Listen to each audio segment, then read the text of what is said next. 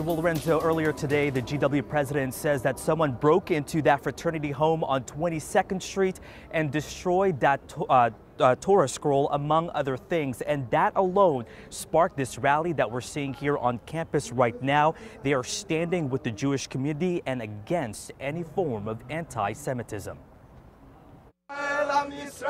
Using their voices as their swords and support as their shield. George Washington University students and Jewish groups on campus fighting back against what they call an act of hate. There are students who feel attacked. This show of solidarity starting at the steps of Tau Kappa Epsilon, where around 2 a.m. on Sunday, members returned from a night out celebrating Halloween to find a nightmare of their own. The inside the house had been messed with.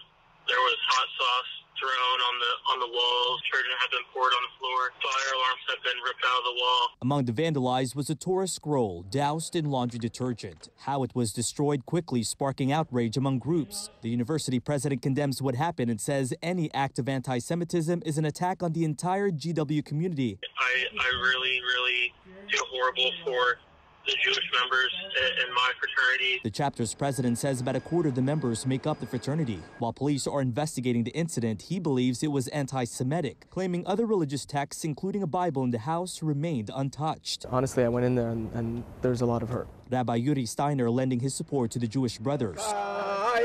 He's helping with the rally, taking a Torah throughout the streets. What this incident symbolizes is an attack on Judaism's holiest artifact. Yisrael Chai.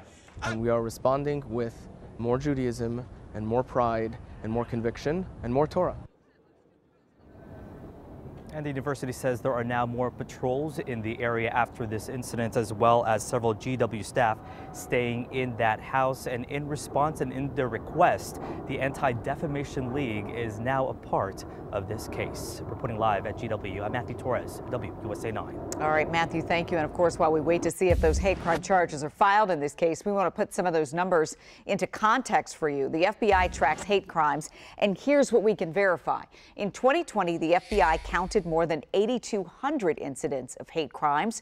More than 1,200 incidents were directed at victims on the basis of religion. The majority, about 55% of religion-based crimes, targeted those observing the Jewish faith.